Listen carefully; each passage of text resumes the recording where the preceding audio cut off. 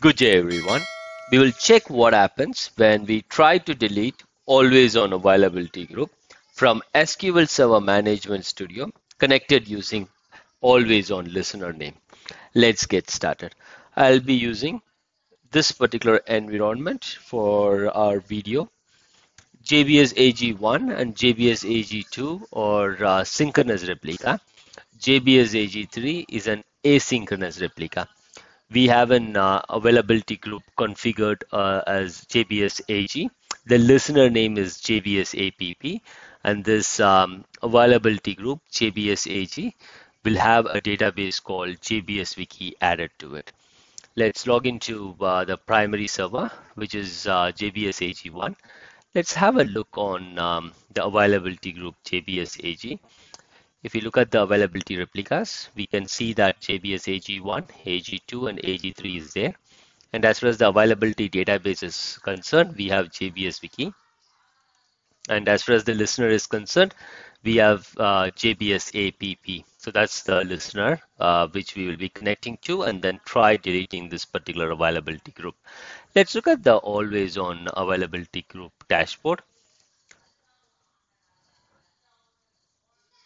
If we see here, we have JBS AG1 and AG2 with synchronous commit mode, and JBS AG3 as asynchronous commit mode.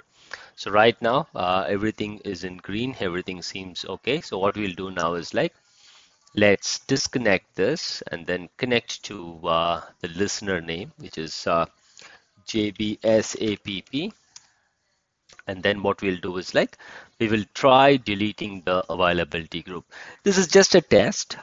Usually what we do is we connect to the primary replica and then we delete the availability group.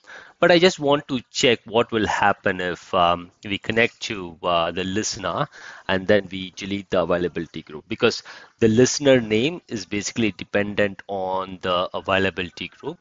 And if we basically delete it, what will happen is JBS APP will be kind of lost, and I'm not sure if that will be is an allowed operation in this scenario. So what we'll do now is we'll go ahead and try deleting it.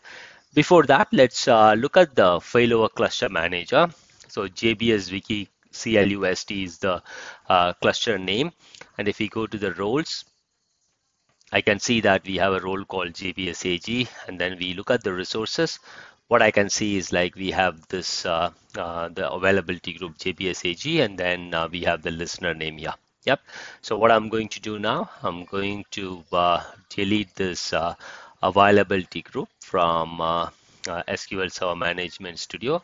The only thing is I'm not connected to the primary replica. Instead, I'm connected to the listener name. Let's go ahead and delete it. I'm going to pause this video. Once either if this operation completes or it errors out, I will resume the video one more time. It took close to 1 minute and then it eventually failed. What I'm seeing is I'm getting an error. Drop failed for availability group JBSAG. And then if I look at the error message, what I'm seeing is it basically tells drop failed for availability group JBSAG. An exception occurred while executing a Transact-SQL statement or batch. And the error is a network related or instance specific error occurred while establishing a connection to SQL Server. The server was not found or was not accessible. So this is the error we are seeing. Let's click on OK and then click on cancel here. So what we'll do is we will disconnect the listener name. And then let's connect to the primary replica. And then let's look at the availability group dashboard. But what I'm seeing is I'm not able to see anything as far as availability groups is concerned. So let's connect the secondary replicas as well and then see if we are able to see anything there. So if I go to the always on availability group, I don't see anything here. Let's look at the asynchronous secondary as well and then see if we are able to see anything there.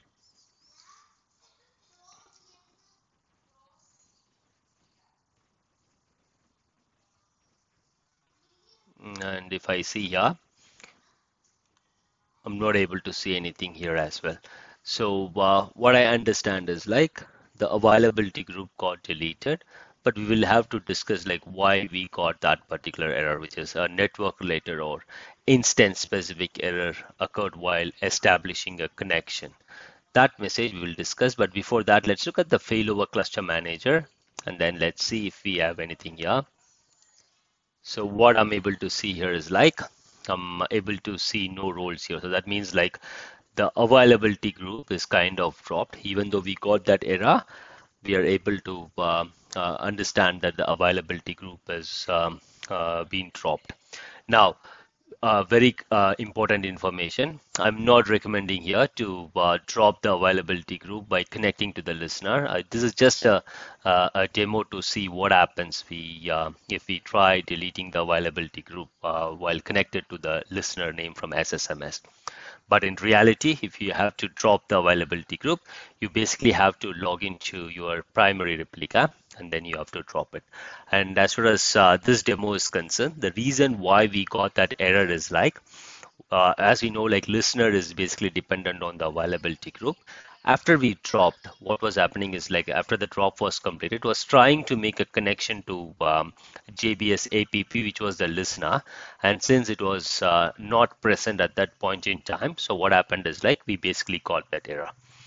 That's it for this video. Thanks for watching. Have a great day. Jai Hind.